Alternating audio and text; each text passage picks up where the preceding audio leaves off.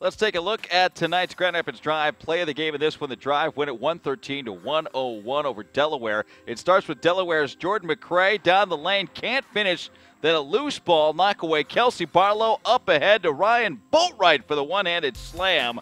Let's take a look at another angle coming right into your living room. There's the knockaway. Kelsey Barlow, beautiful feet up to Ryan Boatwright for the slam. He's 5'10", folks. That's tonight's Grand Rapids Drive play of the game.